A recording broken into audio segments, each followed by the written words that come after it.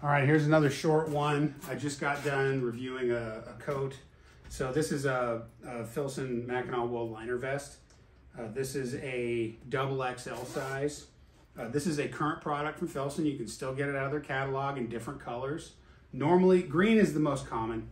I've seen them in blue, gray, blaze orange. I think they call it pheasant red, but it's really just, it looks like blaze orange to me, but whatever.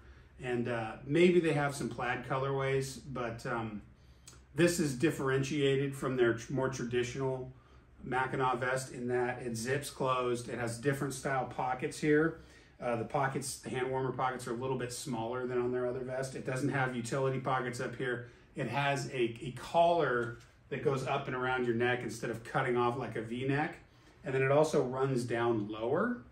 And then these liner jackets and vests that Filson sells, whether they're down, wool, cotton, whatever, they have these pull tabs at the bottom so you can actually pull the bottom tight and seal up and keep the heat in. And that's a nice feature to have.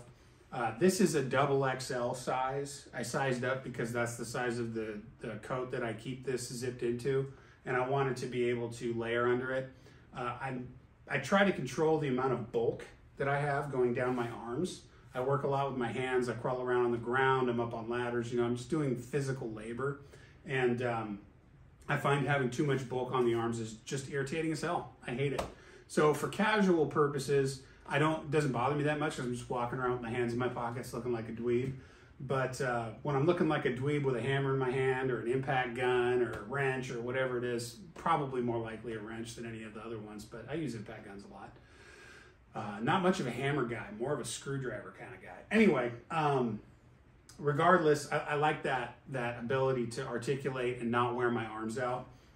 So I opt for vests quite a bit, and sometimes I'll even stack vests and just have like a long sleeve wool shirt on and then just a bunch of vests on. It probably looks really stupid, but style was never really my thing. But yeah, so this is the Mackinaw wool. Wool is my favorite. And this is what it looks like. Double XL. I would normally be an extra large.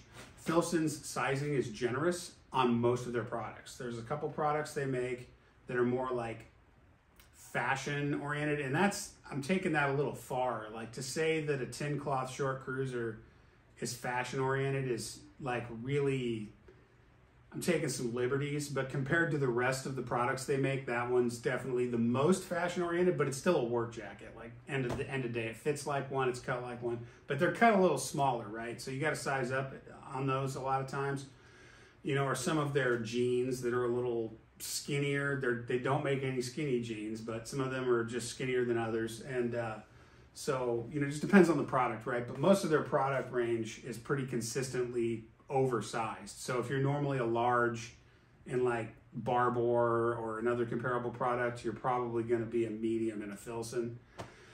I'm normally an extra large in Filson, and their extra larges tend to fit just a little bit more little more room in the body, but the shoulders and the arms work for me personally. Again, everybody's body's different. Please don't ask me for a bunch of sizing advice. That's not what I'm doing here. But yeah, this is a look at that vest.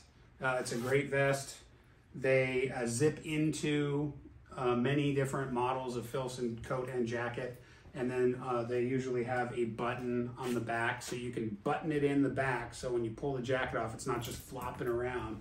And then they zip in on either side, and they give you that nice draw cord feature around the bottom for sealing out the air. It works just as well by itself as a vest as it does as an insulating layer inside of a jacket. And that's pretty much all I have to say about that. Hope it was useful.